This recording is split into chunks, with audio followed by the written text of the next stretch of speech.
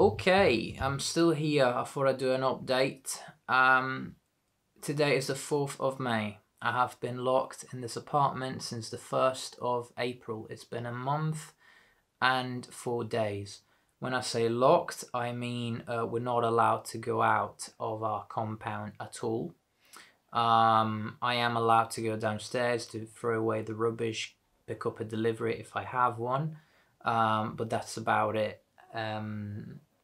I've not been able to go shopping to buy like even food or anything like that. I've not been able to exercise or even go for a proper walk. And the date of the reopening is not really anywhere in sight. They have been postponing it over and over and over. Last time I checked, it said we might reopen on the 11th of this month, but then again, they also said that they were going to open after 5 days originally. So you can see, how this goes. My beard is very long, and there are some news about what the situation is like. I'm gonna read some of them.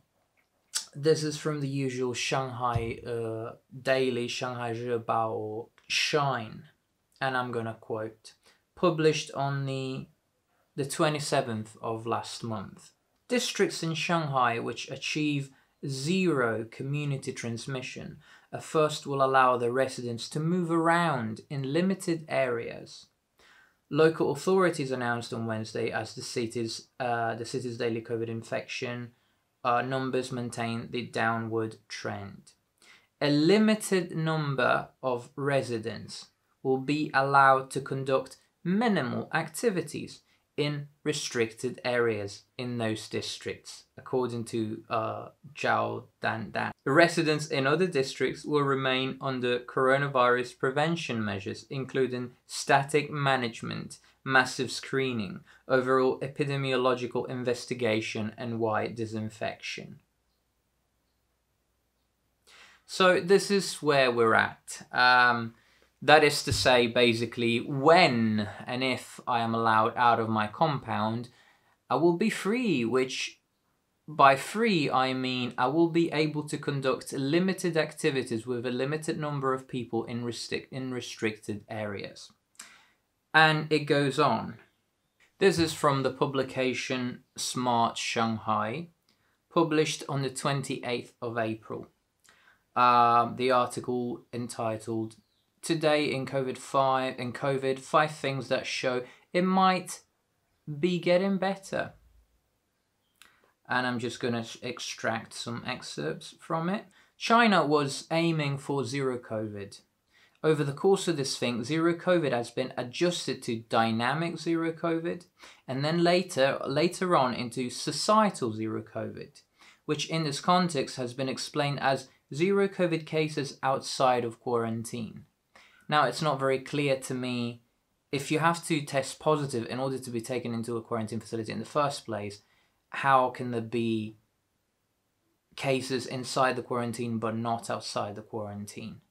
It's not very clear, but to me anyway. Just this past Wednesday, the city announced a few updates that paint a clearer picture of how life after the lockdown could look like. One announcement brings attention back to the health code. This is the QR code that you gotta show everywhere you go in China. The free color code that was always green for everyone before the lockdown. Now it's supposed to incorporate more data and layers. One phrase specifically jumps out from the official announcement. A code might turn yellow if someone's PCR test is overdue, which indicates that in the future we'll have to follow a strict test routine to keep the code green. The mention of changes to the QR code system should be a positive sign. Should it be? That the things will get to a more tech-based and personalized solution. Okay. In another announcement, a list of over 500 PCR testing locations was released. Sites around the city where anyone can get a PCR test on the spot. Pictures from the interviews show that the temporary locations have already been put in place. A city with all of these testing locations has us thinking of a situation where we're allowed outside of our apartments and districts, provided we've got an up-to-date negative test result on our phone, which are now obtainable everywhere. Oh, okay, they're obtainable everywhere. So I think that's great. They're obtainable everywhere. Should be easy, right? It's already been some weeks that we've learned that we need a lovely QR code, green QR code, sorry, to get into basically anywhere. Malls, cultural sites, restaurants, offices, retail businesses, everything. And the article goes on, but that's the gist of, you know, what I wanted to say. So what does it mean for me? It means that I've decided to leave. It's not been an easy decision at all, but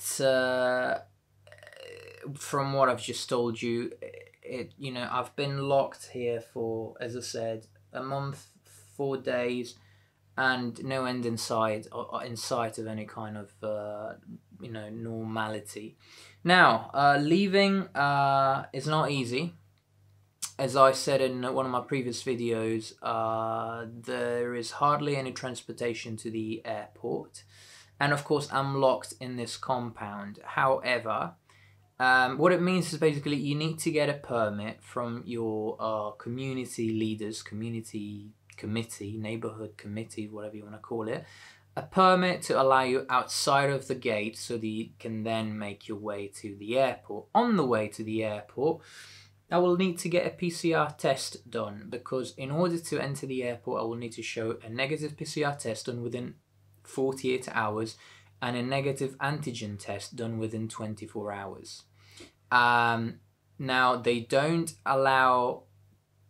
accept tests, as far as I know, done within my community, so I will have to go to the hospital first in the morning to get a PCR test and then head to the airport. Now, how am I supposed to get to all these places, you might ask, given that there's no transportation? I managed to get in touch with a driver. There's a very few people, a selected number of people who have a special permit to drive around. I don't know why they have this permit and other people don't ask. But he's a private driver. It's a private. I don't think he does it for a living. What I mean is just a dude with a car, and he's offering to drive people around for a fee, which was not cheap. So he's supposed to pick me up tomorrow in the morning, take me to the hospital to do the test, and then drive me to the airport. And if my flight is not cancelled by then I will be able to leave. Apparently there's no food and no water. There's nothing at the airport. Nothing is open. So I might have to take with me something to eat and some water, and fingers crossed I won't be stuck at the airport. I've heard stories of people who apparently have been living at Pudong Airport for a while because their flight got cancelled. And the interesting thing is, once your flight gets cancelled, once you leave your flat, you are not allowed back in because of this lockdown quarantine situation. So today I got my permit, which allows me to leave officially my building.